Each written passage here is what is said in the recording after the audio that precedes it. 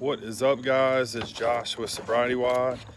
Today we're talking about how faith and fitness are related. So we're talking about the faith threshold. And, you know, before any of us are going to be willing to embark on any kind of strenuous endeavor, there's going to have to be this faith threshold that's going to have to be reached. And, you know, as I kind of talk about, I think you'll know what I'm talking about, but there's two things primarily that we need to believe before we're going to be willing to put ourselves through what we consider to be difficulty or discomfort or pain or struggle or any of those things. And those two things are, one, that I have what it takes, that I can do it, and the other is that the thing itself is going to work.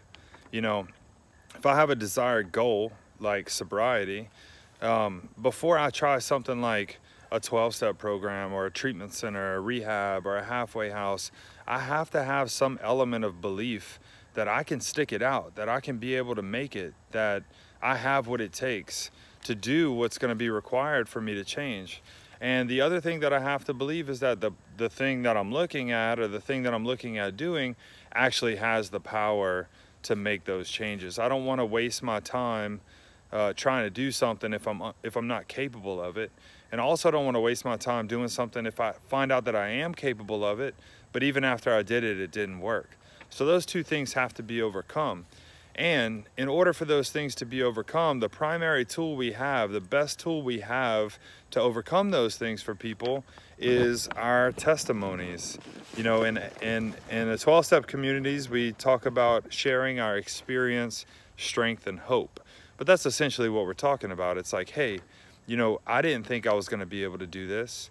I wasn't sure if it was going to work, but I heard enough people talk about how they also didn't think they were going to be able to do it, and they also didn't know if it was going to work, and they were able, and it did work. Seems really simple, but it's powerful. And so today I want to just take a second and talk about, in your recovery, how important was listening to other people's experiences, was hearing people tell you those things in order for you to feel like you finally reached that threshold where you believed it just might be possible for you. How did that play a role in your decision for recovery, and how does it still play a role in your ability to maintain recovery? So you guys talk about that, and we'll be right back after the discussion.